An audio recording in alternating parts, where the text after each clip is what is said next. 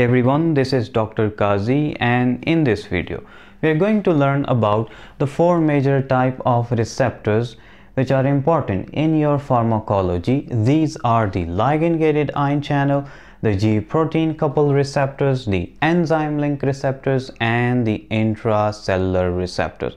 We are going to study how these receptors perform their action when a drug binds with them. Let's start with the ligand-gated ion channel, how these channels perform their action when a drug binds with these receptors. Have a look at this diagram. Now, these receptors have the extracellular portion onto which the ligand will bind. The ligand can be any molecule, it can be a hormone, it can be a drug. When the ligand binds with the receptor, it will cause the regulation of the pore size. It will change the pore size. In other words, it will open the ion channels, the ions which are present outside of the cell or in abundance outside of the cell, they will move inside. This is how the ligand-gated ion channel perform their action. Very simple to understand. Now, this phenomena is used in the action potential generation or the contraction of your skeletal and the cardiac muscles. Let's discuss it with the help of an example. Acetylcholine is a neurotransmitter. It will bind with the nicotinic receptors. Have a look at this diagram. When the acetylcholine, which is a neurotransmitter, bind with this blue color nicotinic receptor, the sodium is in abundance outside of the cell. The concentration of the sodium is greater outside of the cell.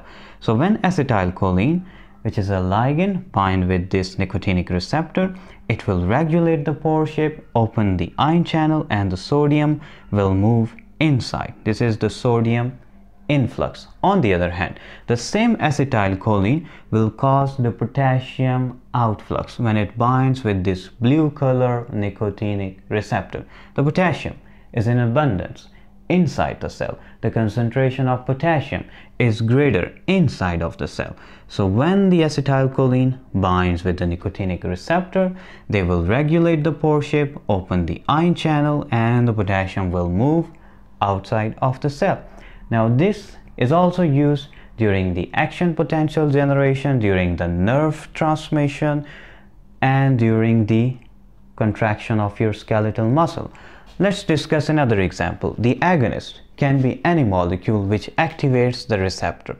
When the agonist binds with the GABA receptor, the chlorine, which is in abundance outside of the cell or in the extracellular space, they will move inside of the cell by opening of these channels, or the shape of the pore size is changed when the agonist bind with the GABA receptor.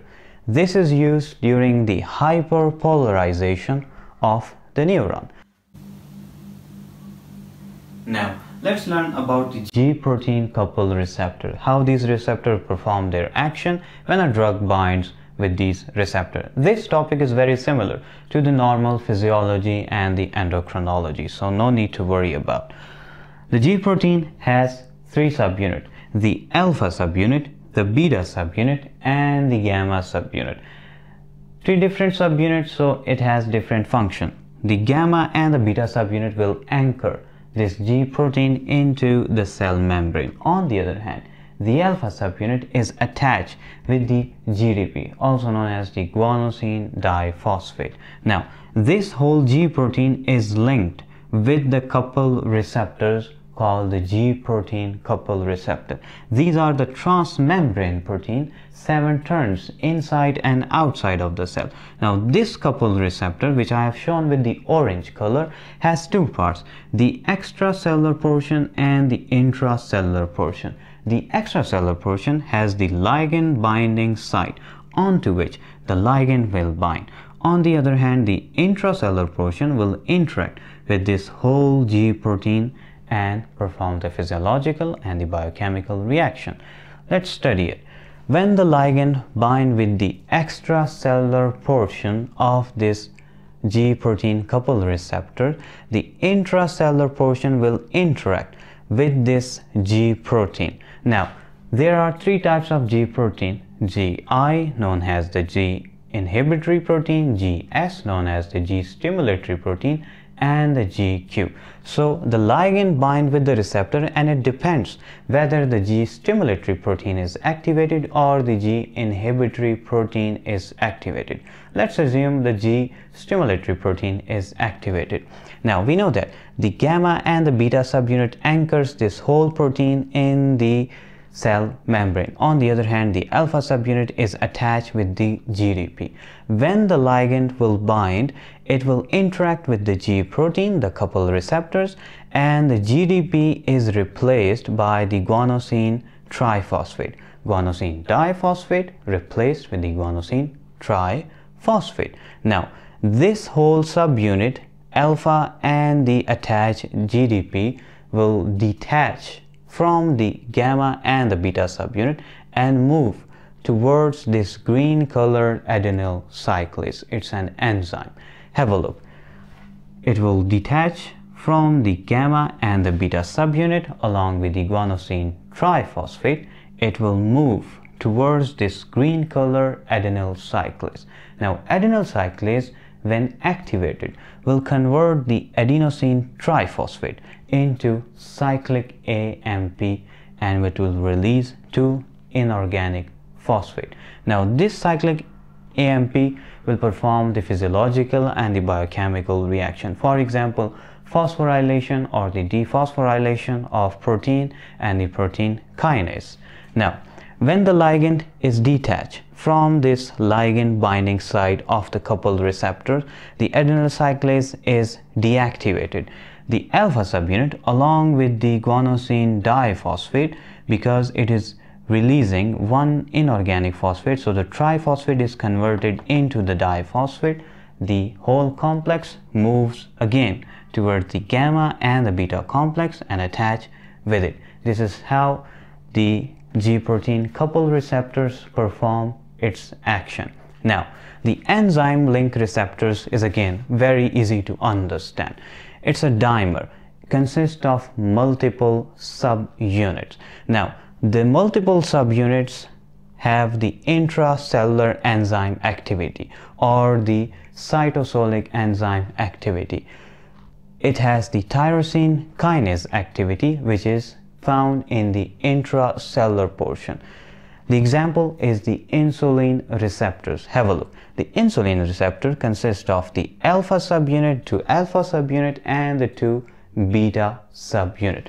When this insulin binds with the 2 alpha subunit, the intracellular portion or the cytosolic portion of the beta subunit are linked with the tyrosine kinase.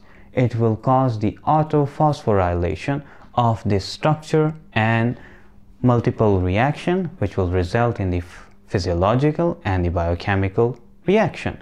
The intracellular receptor, as the name suggests, are the receptors which are found inside of the cell. Have a look.